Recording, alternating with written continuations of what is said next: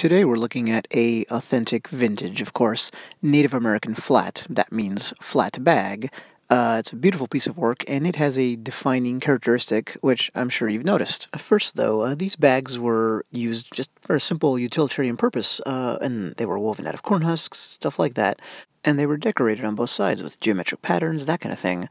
Well, it was the introduction of colored glass beads by the European trade, European colonial trade, that really allowed this art form to explode. And this was particularly popular in the Plateau region, so between the Rocky Mountains and the Cascade Mountains, and that's why it's called a plateau flat.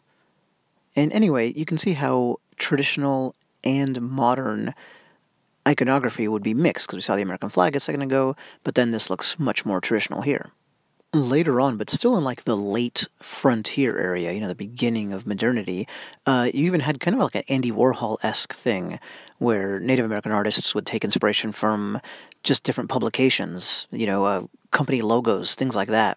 And these are highly collectible today. They're real objects of expression. So you have religious beliefs, pop culture type stuff, traditional patterns, you name it. So just looking at the tassels here, you've seen that kind of decoration on different weapons that I've shown in the past as well. But even though we're not looking at the swastika at this moment, let's move on to what we would have called a swastika. That symbol, of course, turns out to be indigenous to the Americas and many other parts of the world, and it's a truly ancient symbol that many different cultures seem to have come up with independently. Although that gets complicated because there's definite theories of transmission. Anyway, like in Sanskrit, this means well-being.